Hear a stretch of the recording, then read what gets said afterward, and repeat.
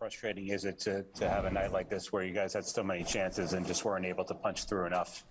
Yeah, I mean, it's frustrating one offensively for sure. Yeah, like you said, we had some chances. We just, we couldn't get that big hit tonight. And just, you guys are headed to Tampa to play the Rays. Just, your thoughts going into that series, given, the battle that you guys had with them last year. Is it going to be tough to see them, raise the pennant when you're there for their season opener or their home opener?